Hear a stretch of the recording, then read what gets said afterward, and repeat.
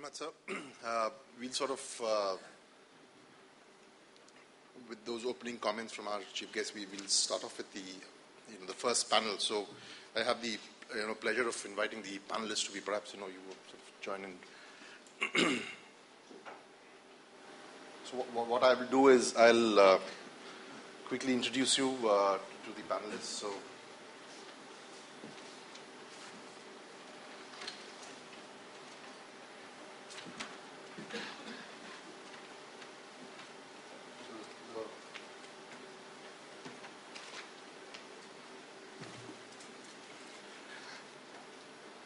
So on my immediate left is Shujath.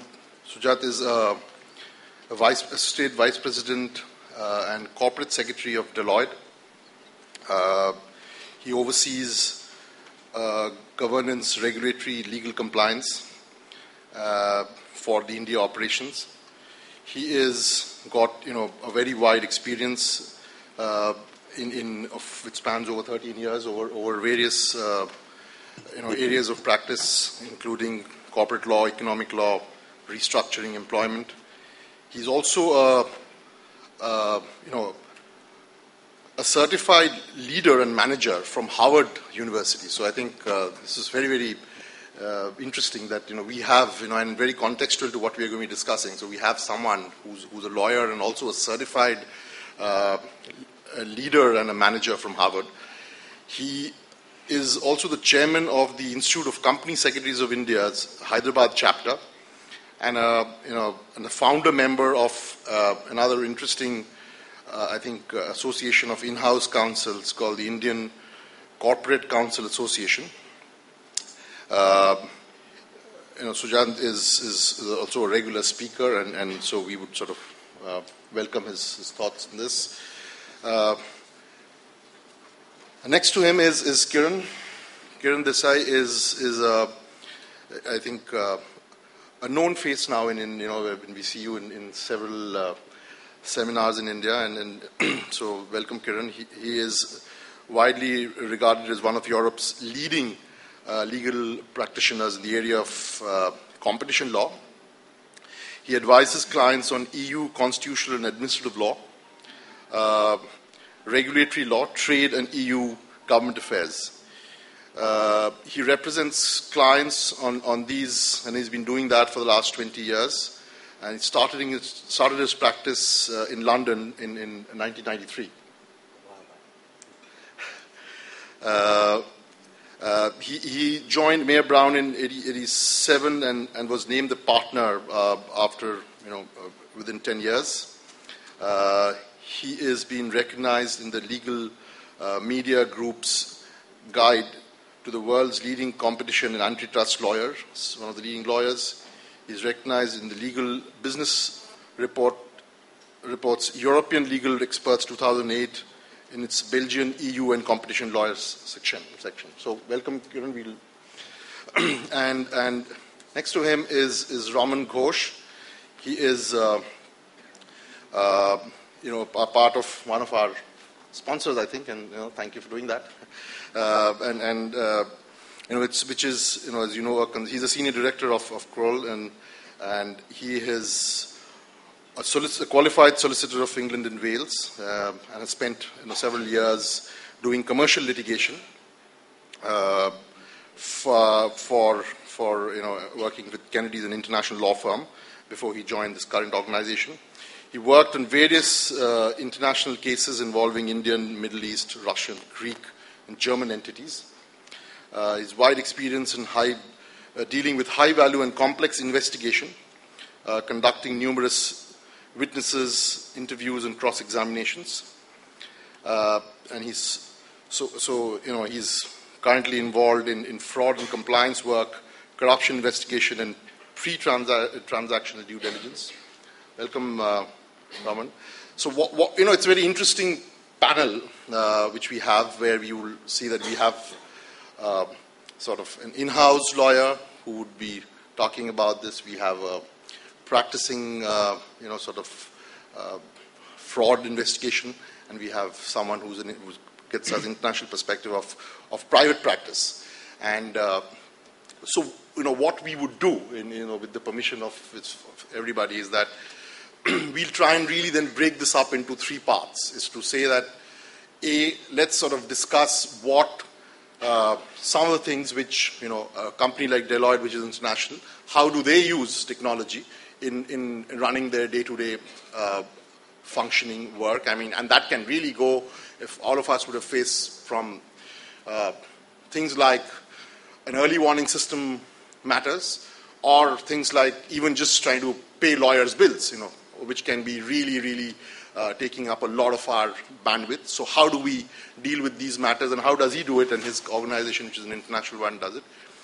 Lots of learnings which we'll get from, particularly from the knowledge management section, from the private practice, the law firm perspective, and what is it that we as in-house lawyers can pick up with which is done by law firms better, and then we would also try and get some perspectives and experiences as to how some good or bad experiences of having worked with companies which have got some technology, and when you're doing a real work of investigation, how and what I sort of would request is for Ramon to do is to tell us a few examples of very bad ones. And we've been all over the place because there was absolutely no technology, and some which he found are really good stuff, and therefore we pick up something. As Vikas was saying, our idea is that we just pick up a few notes at the end of today with each session, and perhaps try and see how that is helpful. So with that, what I would say is that and again, the idea, as we were discussing in the beginning, is that it just should not be that these guys are good, but they're not the best. So therefore, let's sort of also throw in your ideas and throw in your experiences and sort of, talk to them and have your interactions. That's how we benefit. Otherwise, it's just the wisdom of the three people. That's not what we want to do.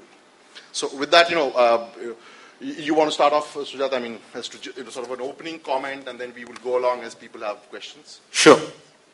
Thanks, Nilanjan. So firstly, I think we got a very good context from Justice Verma here. And I think if you see from a couple of key points which you mentioned in terms of the key role of the in-house counsel, he talked about risk management. I have the conversation with my CEOs, in terms of his expectation would be keep me out of trouble. That's one word what he uses. And, I've been tracking the subject of how technology can really help us. And, I was this morning thinking, if you work with the counterparts in an organization, if you see the role of the technology being used, actually started with the finance departments using a lot of ERP systems. Then slowly it moved on to the various other departments, and the talent department started using technology extensively. And in last couple of years, I have been saying that the in-house legal teams also are slowly starting, to use this technology. And, I will try to make an analysis of how the other organization, in-house communities, particularly in US and UK and Europe, they are doing. And definitely, we just started on that. If you see various companies on what technology you're using, very rarely we get answers. But I think one of the key aspects which keeps us worried, if we are all a chief compliance officer, and I always give this example. Let's say you are the chief compliance officer and you need to report to the expensive technology to track that. Do you face that, or do you think it's sort of an alien thing? Yeah, I think just to see the show, to be able to exhibit value of that. Absolutely, I think you talked a very nice point. In terms of the industry expertise, also pretty important, because there is a lot of investment in terms of the original setting up the whole thing, and it's not only the legal aspect; it's a combination of cross-functional teams, including the industry expertise. But I think the value of what we can show to the organization is, the regulatory compliance monitoring being an operational excellence related work. I think once we create those systems, the the role of the counsels, the role of the in-house counsels can be more focused towards the strategic aspects, and it creates that robustness in the whole system. So you've been able to successfully sell that? Yes, yeah, absolutely. I could offer just a practical example. Many years ago, part of the real estate law in the United Kingdom, where tenants held the interest through lease, and the tenant would need to renew the lease by serving notice. That may or may not be true. in India. The law practice of property law at the time was quite traditional, as the law was itself rather old. And the practice was to have a logbook where the law firm, acting on behalf of the tenant, would write down in the logbook the date when the notice must be served by. Mm-hmm. So this was a very robust system. The date was there. There was a person whose job was to look at the notebook every day and to make sure that if there were any notices that had to be sent out, they were sent out. So the system worked, except for that one element, which was the human element, which tended not to operate at 100% efficiency. And I think the efficiency and the robustness that you've identified has moved all the law practitioners in this area now to a electronic version where the computer doesn't sleep, and when the date pops up, everyone knows, and it sends an email out to the relevant group. So it's a robust system. It also creates efficiencies because you don't have to employ someone to monitor the logbook. You still need to input the data, obviously, which is going to be partly your expression.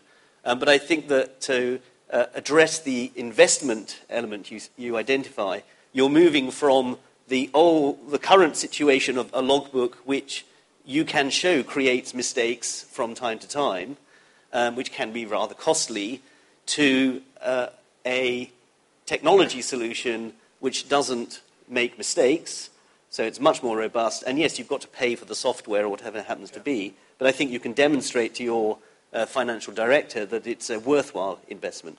That's a very simple example, but I'm sure that the advocacy is there where the software is much more complicated, much more expensive, and the systems that they're addressing. Yeah. So that sort of segues me into the next question to you, is that you deal with, one is that I don't even want to sort of start off by saying what do you guys do, because you guys really do that as, do it very well. It's a part of your, you're a revenue earner, so therefore, it makes sense for you to make it cost effective to deliver those, sort of opinions and advices. But we are not, we strive to get there as lawyers in-house. Sort of sector would be also in similar scenarios and leading teams which have got large teams. And there's some who have modest teams. Yeah. And so it'd be interesting to see what have you seen in your clients and sort of how can we sort of do this better in terms of technology? Okay. I mean, I think one opening remark I would offer is that I think this particular audience, many of whom are catching up with me in terms of grey hairs, etc., have got to grasp the technology solution, not the least because the younger members of your team are probably already ahead of you in understanding how the technology works. My daughter looks at me as if I'm not on this planet when I try to fiddle with my iPad and just don't get it. She absolutely gets it. And this is one of the challenges of culture, if you will, and generational challenge that I think you have to address. I also think it's very reassuring that we all actually naturally adopt technology without too much persuasion. We've gone through that time when there was a very strange machine that people refer to as the fax machine.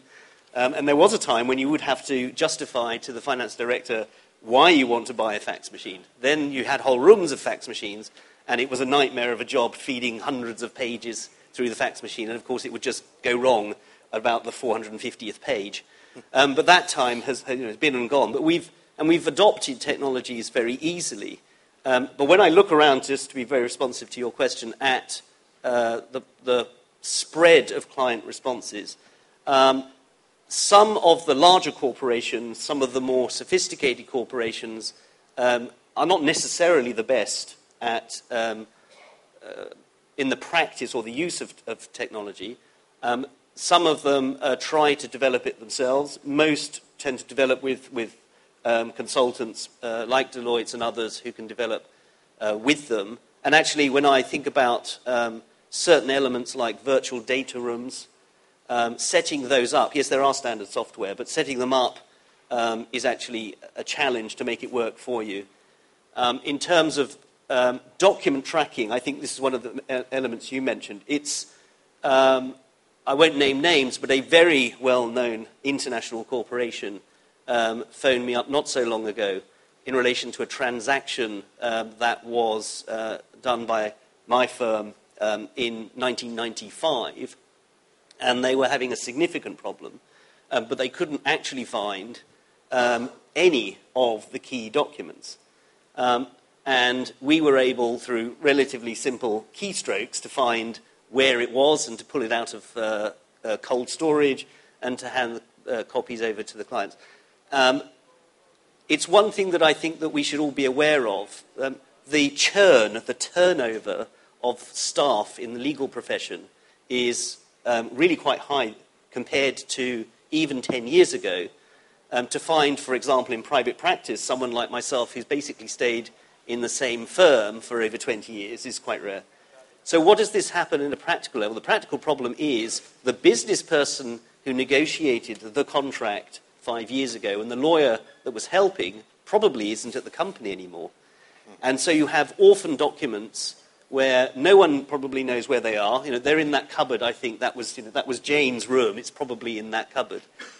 Matter tracking, which is what you were referring to, is one of the, not just an efficiency point, but it's becoming even a vital element in, let's call it the evidential war. If you don't have the document to demonstrate a particular aspect of your argument, and the other side has their document, you're probably going to lose, because the weight of evidence is very much in favor of the other party. But may I just stop you there? I mean, perhaps, from again, tell me about the Indian context that, let's say I have all of these documents scanned and put up somewhere in some fancy place of document management. But our Indian courts may not accept that scanned copy of the document. So, I mean, it's of little value. Well, that's interesting, because if I take the UK courts or American courts, for example, there's something of a mixed reception to that as well. But the general view is you're better off having something than nothing. And that sounds a little bit too simplistic maybe, but it is definitely the case that we have found, even in certain courts in the States where they don't particularly like scanned documents, you will be in a better position than if you don't have the documentation. But I think that to move on to just a few other examples that I can offer, because I've talked about matter tracking, I think it is essential for practice today. So in the matter tracking, when you say, is there an interface between the company and the external lawyer in the matter tracking, or is it an internal matter? There can be. I mean, mostly they're internal. And matter tracking is Project X will have a matter, because the trouble with Project X is 10 years ago it was called Project X, and now no one can actually remember what Project X was. So that's why you give it a matter number, and then certainly in our law firm, and I'm sure this is true for many others, every email that's going out, every email that comes in, every document that's created has automatically tagged with this matter. It's automatically filed electronically. That makes our life simpler, so that's an efficiency point again, and it makes the system more robust. So that's not actually a software package that's very expensive. Strangely enough, it is very expensive for a multinational law firm because there are just many things to pull together. If you're a small legal department, it's going to be actually a relatively cheap solution for you to get better at matter tracking. In terms of perhaps a few other points, I'll just offer by way of a survey or review of clients. Some clients now are, because evidence is the key and robustness, they are recording all telephone calls, particularly the banks and the financial institutions, in part because their regulator requires them to do so. That's something that, let's say, more traditional corporations are thinking of doing. It creates an enormous amount of data, but then you need specialist software to grab the data, and that's where you guys, for example, come in with specialist software to essentially forensic software to find the information. So there's a lot more information out there because everything that's digital, it's kept. You think you've deleted on the computer.